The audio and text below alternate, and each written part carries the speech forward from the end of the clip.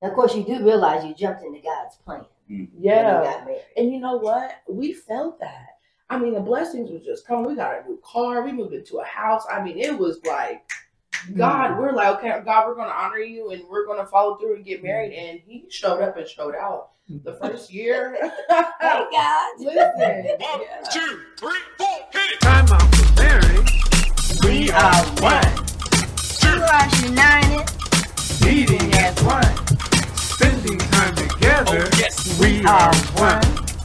Loving you forever. We are one.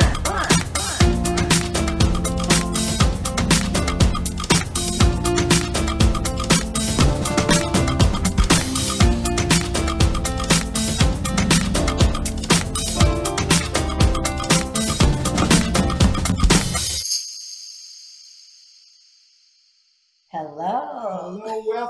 Welcome. We are excited today because... Wait a minute. Who are we first? Oh, you always forget. I'm Susan. And I'm Ralph Ridley. And we are... one. Okay. Flesh of my flesh and bone of my bone. And I'm excited because we've got special guests today and a younger couple. And, we have older and we have younger, but today we have a young couple and I'm so excited. Yes. So we're excited to be here. Okay. Well, let us tell you who you are. Who are you? I am Jazmin. And I'm Daron. Okay. What's and your last name? Dickson. Okay. Hi, y'all. And wait a minute. How long you guys been married? It was a year in October, so we're like a year and a half. Wait a minute. How did y'all meet?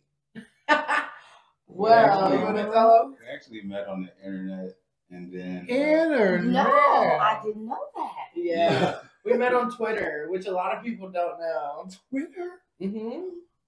We were having a conversation about a new movie that was coming out on Twitter. But wait a minute, who saw who first? Well, I originally was talking about a movie, and then she had commented on the movie saying that it was a good movie. So after that, we started talking a little more, and then eventually we ended up going on a date. And to the movies. We went to the movies for our first date. So was that the first time you saw each other, or had you sent pictures? Yeah, we did. We were like texting, And you saw how pretty she was, and you saw how handsome he was. Okay. Yeah, definitely. Okay. And so that just led into then we were freshly graduated from high school, going into college. I had a few options of what college I was going to. He knew he was going to a certain school already, and the school he was going to was one of my options. So I ended up, I'm not going to say I followed him, but we ended up going to the same school, the same college. And then from there, it was history. a lot of it ended up happening organically. Like, we never really planned for it to transpire the way it did. So Okay. So it was a good thing. Yes, absolutely. It was a great thing. It was a great. I love that. It was a great thing. Okay. All right. Well, now you had. We asked everyone, and we've been doing this. What did you bring to the marriage table? Was it a challenge? Are you still working on it? How'd you work it out? Whatever. And we'll start with Daron. Well, you don't have to go first, but I'll say yours first. His was identifying emotions. And Miss Jazmin's was control issues. So, who wants to start first? Yeah. So basically, this was something I've always had to navigate. But going into a marriage, I didn't know how important it was until it started presenting itself. Okay. So naturally, I had to really adapt and, face the difficulties of actually identifying my emotions. Okay, so now you said, so at the beginning, you kind of knew that this was something that you'd always, tell me a little bit about that. How did that come about? Well, was it from childhood? Yeah, it started at my childhood. I was kind of low maintenance, so I never really had to express myself outwardly as much. But being in a marriage, you're kind of like in each other's face all the time. So you have to, be Amen. vulnerable, have to be more open and present like what's going on with you in your everyday life. Yeah. And she was the opposite. Yeah. So how did you realize this is what it was? I mean, what point did you really feel that this was you were going through? Because at a certain point, I realized I wasn't really being vulnerable as I should be with my partner. Oh, okay. And this made you feel Right, because when you're the one that's constantly expressing your needs, your wants, how I feel, how I don't feel, and the other person, I always for a long time was like, he's just low maintenance. Like it doesn't take a lot to please him. It doesn't take a lot to make him mad. But I think ultimately what it really was he was really just suppressing how he was feeling, and I didn't really realize it until later in the relationship when we actually got married. We lived together. We had a kid, and that stuff came up. So we've really been working like the past year to just have more of an open line of communication, really, just to be able to be more vulnerable, like he said, and just be able to talk through the emotions and kind of figure out, okay, like, why are you feeling like this? Was this from childhood? Is this something new? So do y'all actually say that to each other? Yeah. Yeah. That's good because how did you feel with her bombarding you? It felt apprehensive at first, but then it felt more transparent than anything, being that I had to be more open with her. Did you feel safe in sharing what you really were feeling? Yeah, because after a while, I realized I don't really have that source of support to where I can be transparent with my emotions. So that's good. So now this we'll go back and forth. So My turn. control issues. Okay. That's a big one. I feel like I've always kind of struggled with control issues, but I think because I was a big sister, my brothers, that was really where it kind of started, and I kind of just carried it on and on and on. And it wasn't a lot of people in my life who really had an issue with it because they didn't mind me having to do everything. They're So just like, Jazz will handle it. There was how many in your family? There are a total of 6 siblings. And so I am one of 6. I have 5 siblings. So the older boys, Mm-hmm. did you control them? Did you find out with them, or was it with the younger siblings? I do feel like it was with the younger siblings. There's just like an age gap between us. There's the older siblings, and then it was like a 12-year age gap, and then it was me and the twins. I have twin brothers. But it wasn't really until, like he said, when you're living with somebody and you are sharing a space with them where certain issues really just, you're like faced with it and you don't have a choice but to really deal with it. But yeah, I think it is something I always kind of struggled with. I feel like now is really when I've been trying to work on it and just kind of realize that, like, you can't have control over everything. You got to be able to let up sometimes. If there's people around you that want to help and have an opinion or think there's a way to do something, it's okay to let them do that. It's okay to let him do that. I'm just curious, did you ever shut down and not communicate with each other because of the differences? Yeah, that's more so one of my go-tos for not being like open. So I have had to learn to more so embrace it than to run away from it or just pull back altogether.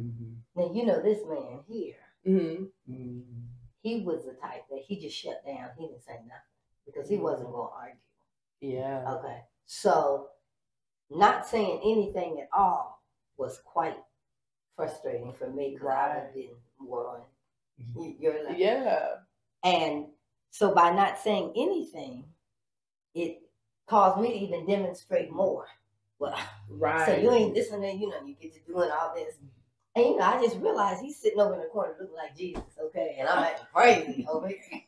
No, we literally say that all the time. I feel like I'm here, and a lot of time he's here. So yeah, we can definitely relate to that. But I realize also being silent, not singing thing is also a way of controlling. Yeah. because and I didn't know what to do with that, and it took a minute to work it out. But I think y'all are on a good roll because you're able to talk about it. So let's stay there a little bit. So how did you really? What was your childhood like? My childhood was very simple. I mean, I didn't really have to ask for much. I normally did what I was told, and naturally, I didn't feel like I really had to express my needs outwardly because, I was doing my homework, doing my chores. So you was pretty good.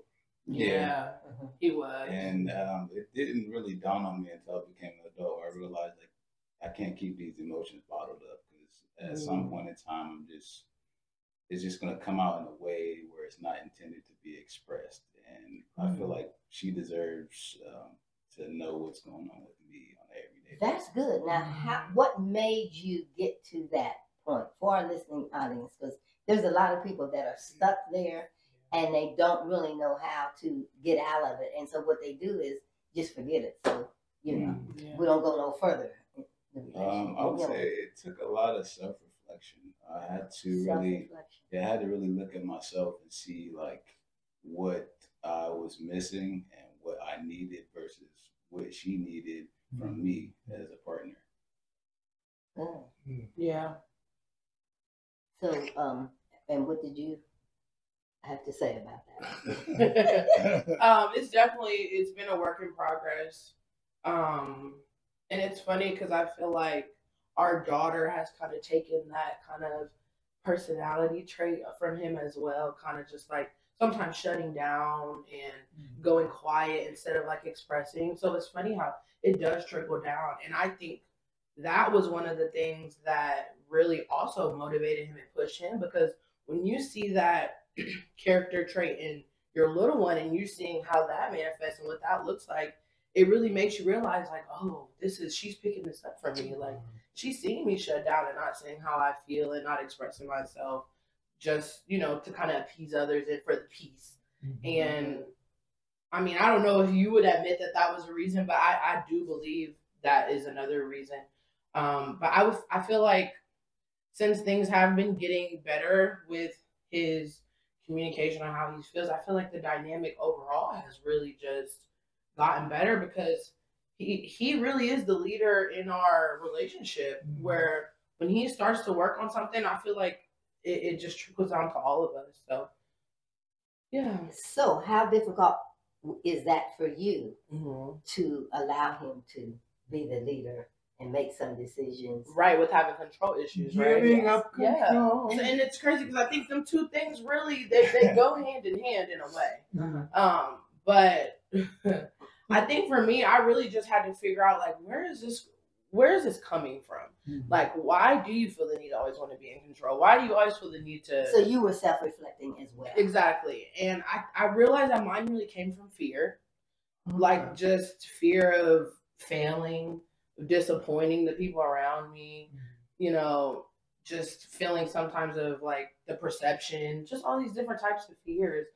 And once I was able to kind of vocalize that and he was able to reassure me in that consistent kind of reassurance, I feel like it kind of opened up a door for me to be able to let go a little bit and to put a little more trust in him to handle things like, okay, you don't have to cook the meal, clean the house. You don't have to do everything because you want it a certain way.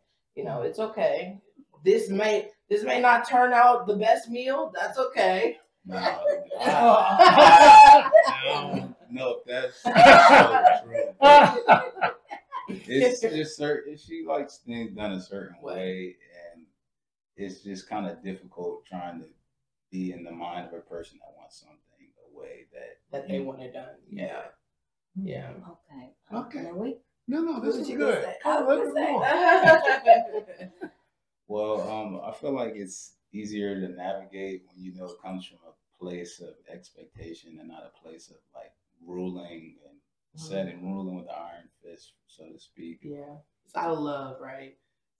Yeah. Well, she's very intense emotionally, so it's like when she wants something done, she'll let you know in a way that's like, okay, maybe I should have, took it more into consideration. wish you wanted in that moment. Yeah. Now, you know, an issue that we had was he's slow by nature. Oh my goodness. And I want everything done right now. Yeah. So, I mean, you know, if it would be a fire and I would be hollering, "It's a fire, hurry up, run out." He would be saying, "Okay, you go this side left, this side right, we're going to go out this way," you know. And that's just the way it is. So that would happen all the time. You know, we paint a room together. And I would love to do that. It was fun. We was going to paint together, being together. And I would be ready to start painting. He would have the masking tape. First, it had to go around everything. Then he had to get his drink, what he was going to drink while he was painting. Then the music had to come on.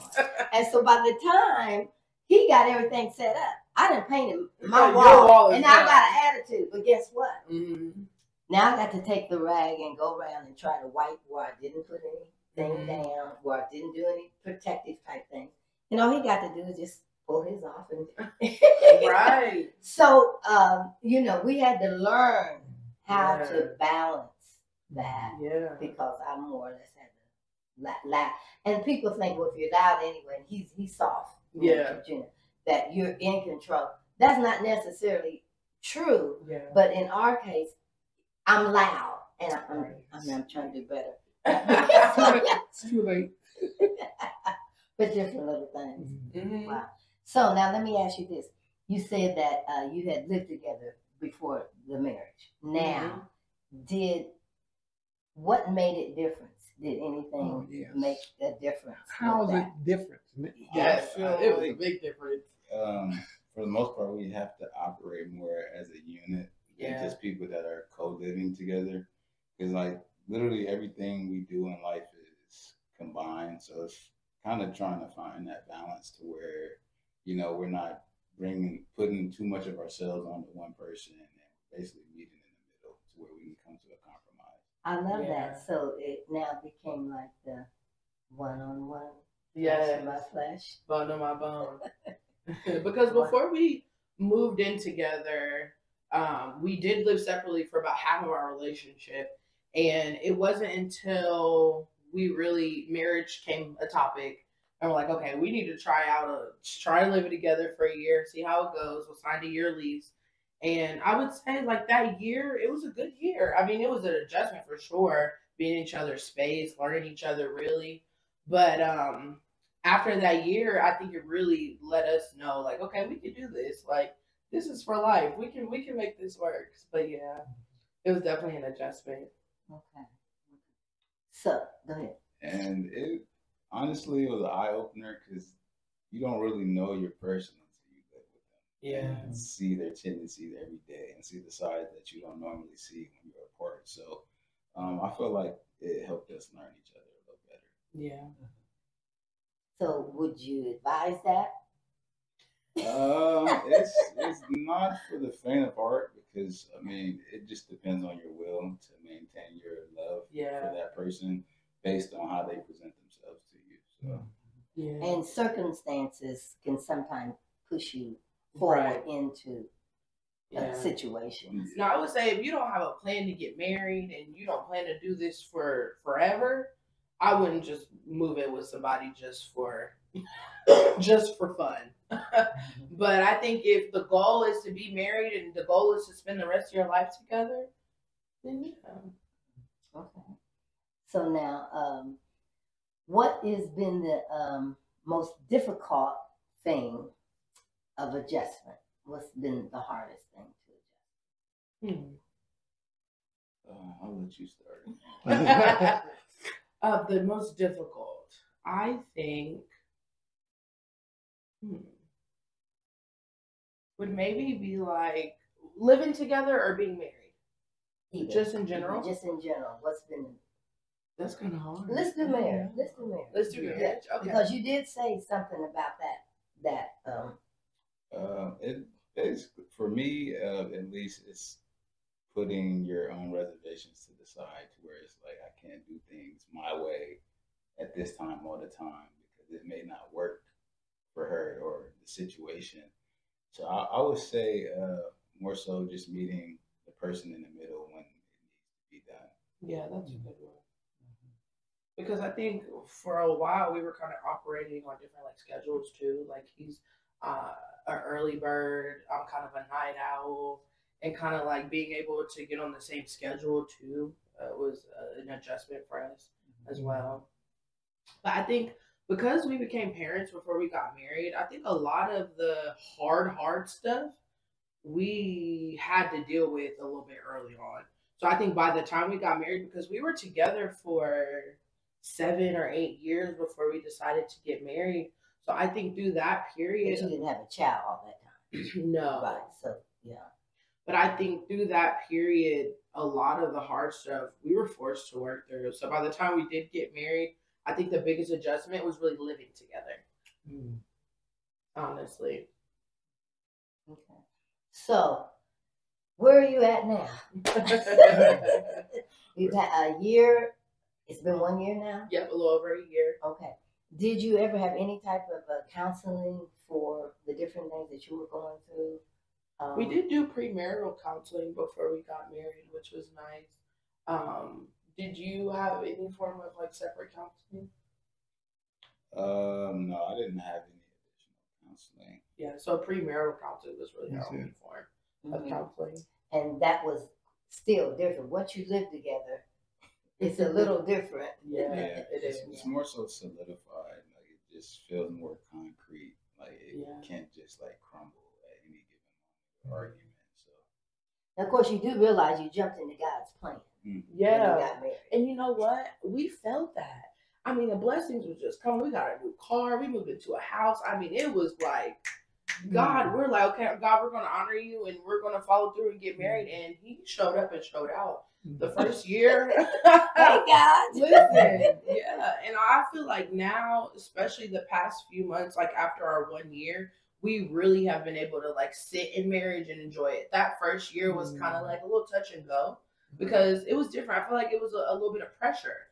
Like, okay, we're married now. Like, what's next? Like, you know, what's so different? And it really wasn't much difference, but I do feel like we were a little more aware of each other, a little more just like. We definitely had to be more open in a way that is beneficial to our marriage. Yeah.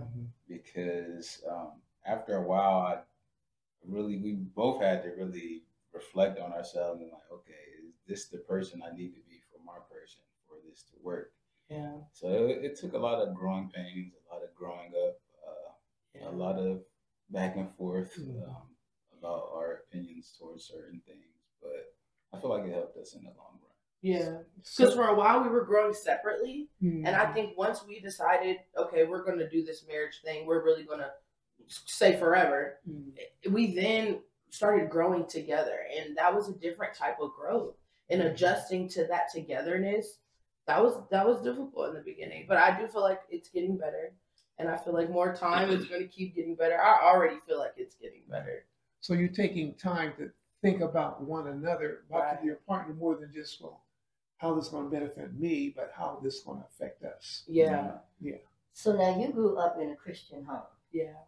Did you? Yeah. My grandma was definitely a God-fearing woman. And she instilled in me the morals of being a Christian person and how to love someone through the light of God. So you have been able to incorporate God more since the marriage. Is that fair to say that? It is. And I think that is actually really important. Like me saying like, hey, I want us to start going to church. Him just being like, okay, let's do it. That's a good feeling. To not have to fight to want to go to church, to not have to fight to want to pray. He's reminding me like, we got to pray. We got to. So having a partner like that holds you accountable in your relationship with God, man, that's something that I never knew that I wanted. Not until recently. And I'm like, I'm blessed. I feel so blessed to have a partner who has a relationship with God. Not only is a Christian or grew up in a Christian home, but has a relationship with God. Yeah, I don't know if you realize the impact of what you're putting out by saying what you're saying. Yeah. So you're saying God did make a difference. Yeah. Yeah. It made a big difference in our lives because it really made us realize that he has to be at the forefront for this to even work in general. So just being mindful of our connection to God, even when, you know, we may be at odds about a certain subject. It's like God is putting this obstacle in our faces for us to, you know, get through it. Because everything's just not going to be easy. Yeah. And I think that's also what keeps us at bay. Like when we are fighting or if something is wrong, we're not taking it to this level. We're not disrespecting each other. We're not, because like he said, God is at the forefront of our marriage. Mm-hmm. So when things get bad, hey, that's the first thing that we think of, for sure. And that's good for your child also to experience that, seeing that you guys, what you're going through, and that helps her. Yeah. Yeah. Because she reminds me to pray too. She's like, Mom, put your phone down. We need to pray before we eat. Wow. Well, now, is there anything else before I ask you this? I'm going to ask you to what you would like to say to our listening audience. Viewing audience, baby. Our viewing audience. That's right. But before I ask you to come up with that, is there any one certain thing that we might have left off that you think we should include? So we didn't ask for you. You said, "Oh, I wish." I don't think so. I guess something that I could mention is there's not a lot of young people that are married. I think a lot of young people are fearful of marriage.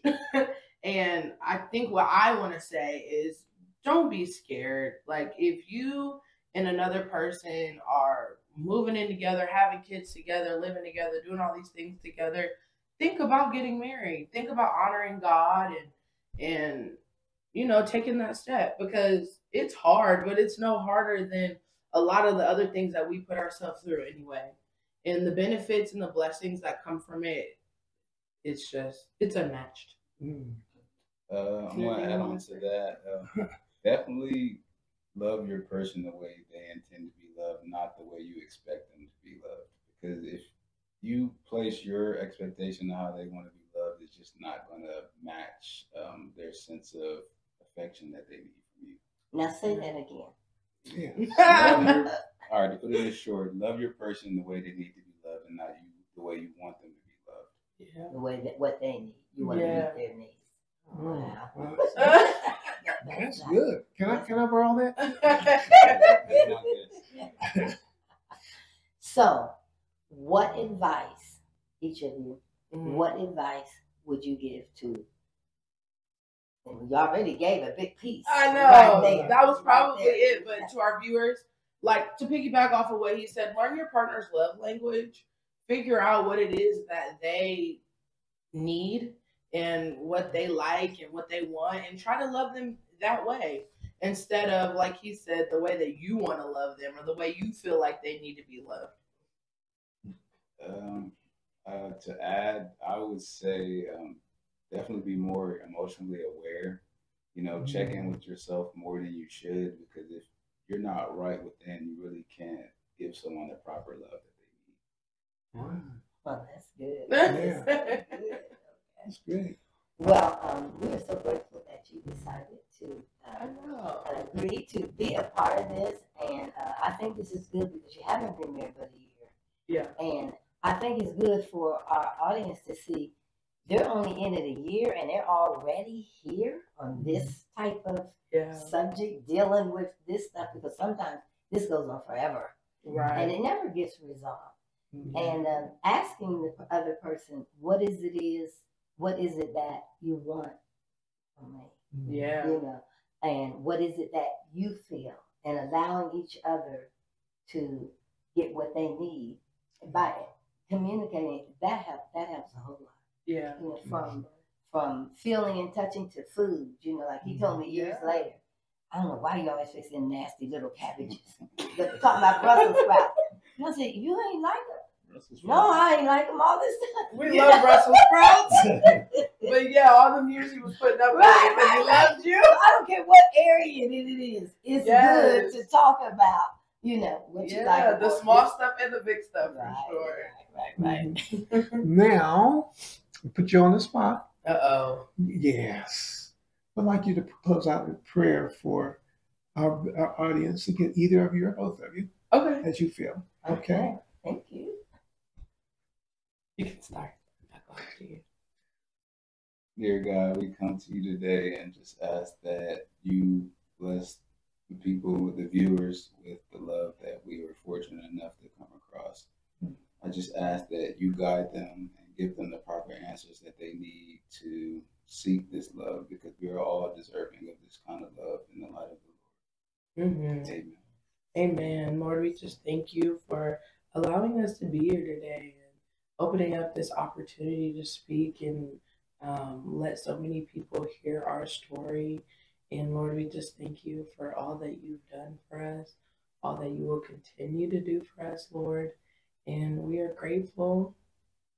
In Jesus' name we pray, amen. Amen. This is so great. Yes, indeed. Well, thank you so much. Yes. And we are flesh of my flesh And bone of my bone.